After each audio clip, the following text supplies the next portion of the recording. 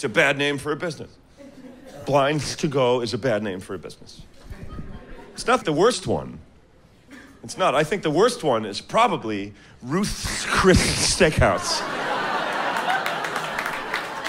Right?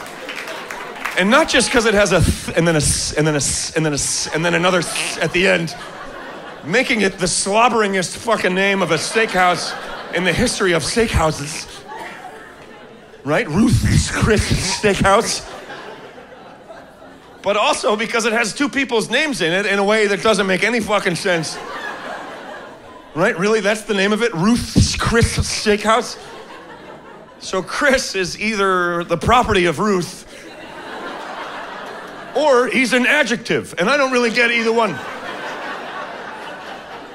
What is a Chris Steakhouse? Is that a type of a fucking steakhouse? Like, what sort of a steakhouse do you got there? Oh, it's a Chris. Yeah, it's a Chris Steakhouse. Oh, really? What does that mean? Well, there was this guy, Chris, and, he was in here one night, and he was looking around, and he was like, man, I love this steakhouse.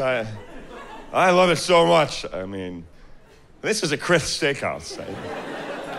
If I've ever seen one. Wouldn't you say, Ruth? And Ruth was like, I don't know, Chris. I don't know. I own it, so I don't see how it could be a Chris Steakhouse when it's Ruth's. And Chris was like, Ruth, I've got it! We'll call it Ruth's Chris Steakhouse! And Ruth is a fucking idiot, I guess. Because she was like, you know what?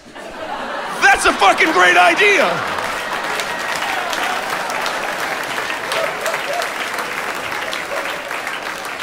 We'll call it Ruth's Chris. I had never heard of it. My friend called me up, he goes, we're going out for steaks, man. We're all going down to Ruth's Chris.